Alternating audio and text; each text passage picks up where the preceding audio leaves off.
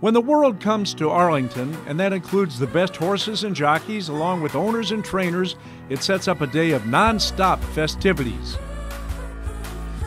The ground shakes with an ovation as the one and only Jim Cornelison performs the national anthem as only he can. It's a day that the stars come out, with Chicago's biggest celebrities here to witness the world's biggest races. It's a day to dress up.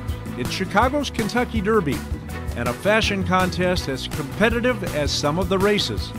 But hanging in the park in shorts and t-shirts is a good way to go too. The food and drink is as good as it gets.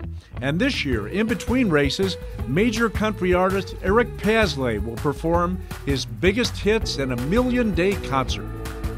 It all builds up to the main event, and the Arlington Million never disappoints as the horses fight to get to the finish line first to take their place in racing history.